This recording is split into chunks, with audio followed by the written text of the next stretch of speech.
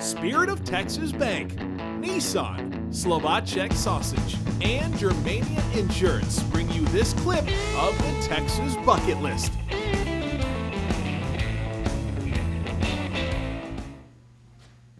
Howdy, and welcome to the Texas Bucket List, the show dedicated to everything there is to see, do, and experience right here in the Lone Star State.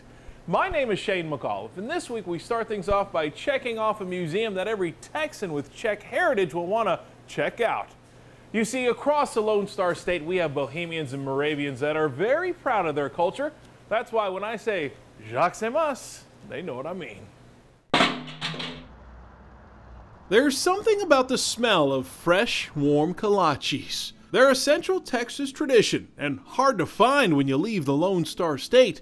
But just where did this warm, gooey goodness come from? Across the pond, of course, in a place that many Texans can trace their ancestral ties, the Czech Republic. If you drive around Temple in the area, you'll see a lot of signs with names with no vowels. Those are Czech names.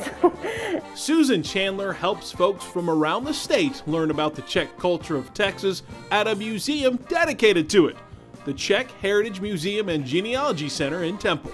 So you're telling me that Czechs do more than just drink beer and dance to polka? Absolutely. Absolutely. And people need to find out what else there is to know. With over 30,000 artifacts, the museum honors the early immigrants who gambled on Texas. They left a very rich culture. They were literate. They were, a lot of them were musicians, classically trained, and they're classically trained artists, architects, those kind of things.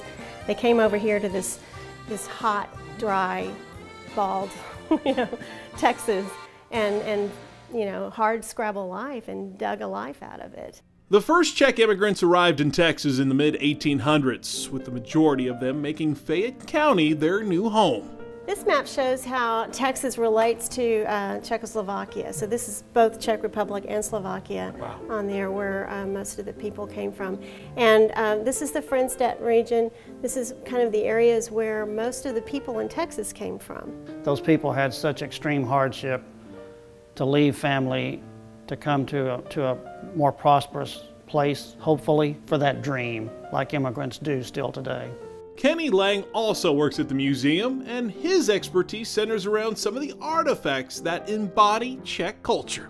This great collection of marionettes we have here date back to 1875. It's a great example of old world craftsmanship, old world art. From traditional Czech clothing called kroj to a look at the official Czech health and wellness program called Sokol, the museum covers aspects of Czech culture that many haven't stretched out their minds to. And when it comes to the Czech language, well, you might just hear a more authentic version in these parts. The Czechs that came here brought the dialect of the Moravian area, so that dialect was preserved here, and in fact it's better preserved here than it was in the Czech Republic. Well, my favorite thing here in the museum is this 1500s Bible. Wow, 1500s? Mm-hmm.